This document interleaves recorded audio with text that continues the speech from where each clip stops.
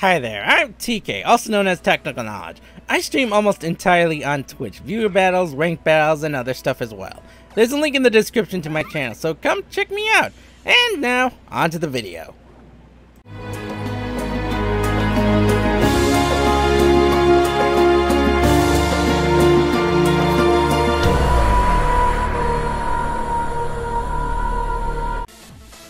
How's it going, my viewers? So I've decided to explain how I go about making a team, whether it's for VGC, online competitions, or if I'm forced to, battle in singles.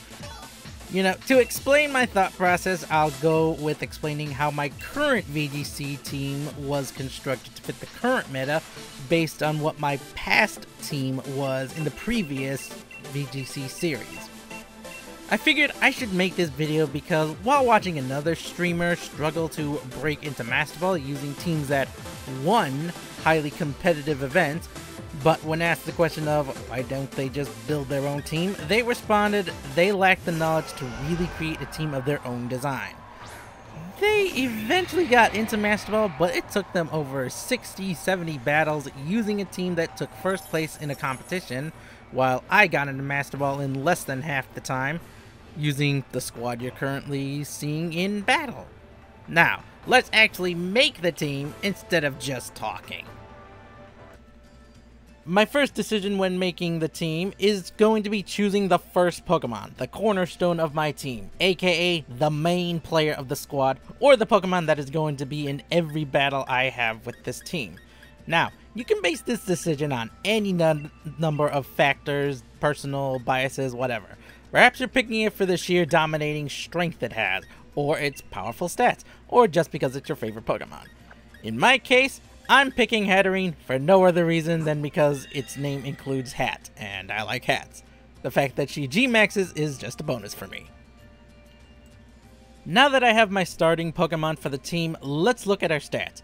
She has high offensive pressure in both physical and special stats, with very good defensive stats, but as I see a very poor speed and lackluster health stat. This means she is powerful and bulky, but can't take many hits, and more importantly, she likes operating in a trick room setting. While she can set it up herself, her low health means she might not survive to make full use of it. So, in order to bring in a tankier, healthier Pokemon to set up the trick room for me, I bring Gothitelle, as she can handle more threats and tank similar damages. But I can't expect my opponent to just let me set up Trick Room without a countermeasure.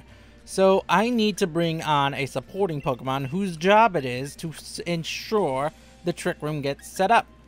That Pokemon I choose is a Follow Me user, Togetic.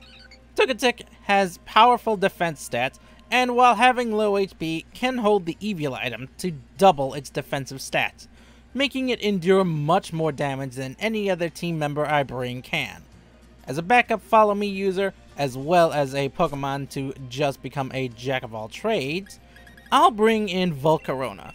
My Volcarona has tools to deal with many threats, the first being able to reduce my opponent's offensive power with Struggle Bug, and luring in attacks with Rage Powder, and potentially triggering his Flame Body.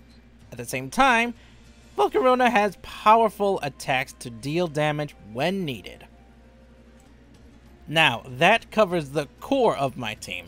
Now I need some powerhouse damage, a Pokemon who can deal the damage needed and respond to any threats I face. This Pokemon I choose is going to be Primarina. While not as strong as my Hatterene, Primarina deals incredible damage and has more options for offensive pressure, as one of her moves won't be restricted to being Trick Room, unlike Hatterene. That covers 5 of my team members. The 6th can be another heavy damage dealer for your team, or you can choose something else to fit your playstyle. For my team, I chose a sleeper Pokemon, as I call it.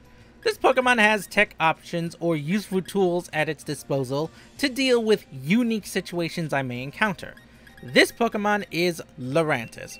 While Lurantis doesn't have the best reputation for being the scariest Pokemon in competitive, Lurantis isn't going to be in every battle I enter.